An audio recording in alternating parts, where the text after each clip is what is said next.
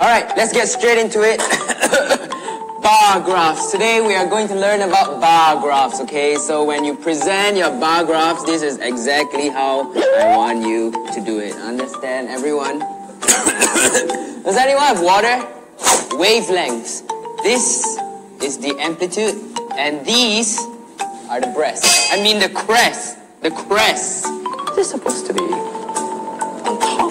Types of bees. Now, of course, we have the honeybee, we have the bumblebee, and most importantly, we have the boo bees.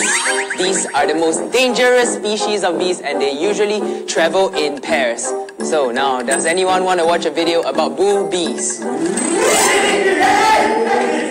Alright.